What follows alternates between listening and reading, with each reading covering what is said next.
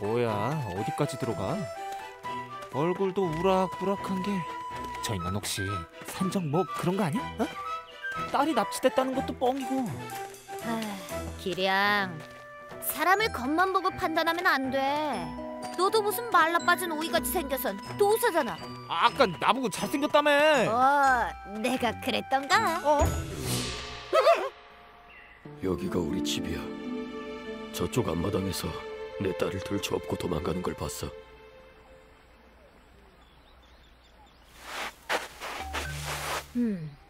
밤새 비가 내리진 않았으니 흐릿하겠지만 아직 남자의 흔적이 남아있을 것 같네.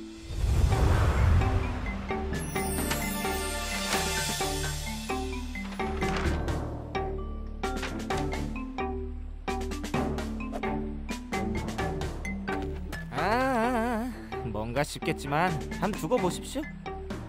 저게 저 녀석 특기거든. 소개합니다. 화술사 소. 화술사? 화술사가 뭐야? 도사랑은 다른 건가? 말 그대로 그림을 그려 도수를 부리는 거지요. 아니 근데 아저씨 자꾸 말 끊어 드실 거예요? 에? 맛있어요?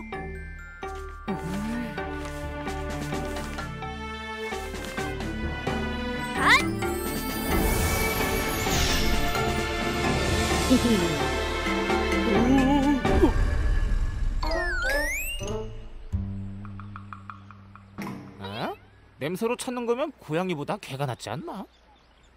먹무 물어.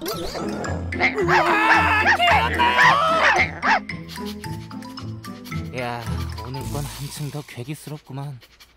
움직일 수 있는 게 신기하다니까.